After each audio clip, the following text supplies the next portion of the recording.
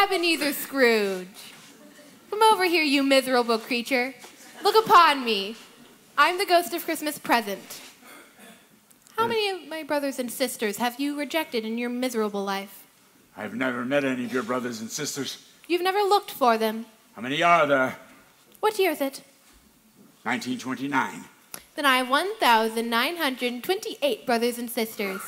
Each year at this time, one of them visits this puny little planet to spread as much happiness and remove as many as we can the causes of human misery, which is why I've come to see you. I must admit, I didn't believe you'd be as horrible as my brother said you were, but now that I look upon you, I can see he was understating the truth. Let me assure you, I'm a man of the highest principles and most generous spirit. Generous spirit? You don't know the meaning of the phrase.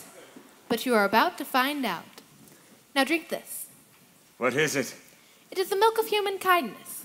Taste it. Do you like it? There are more good things in this life, Scrooge, than you could possibly imagine.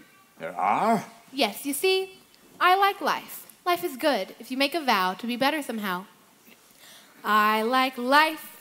Life likes me. Life and I fairly fully agree. Life is fine, life is good, especially mine, which is just as it should be. I like pouring the wine, and why not? Life's a pleasure I deny not. It's all well for you, but not for me. I hate life. Nonsense, why? Because life hates me. I hate life, life hates me. Bah!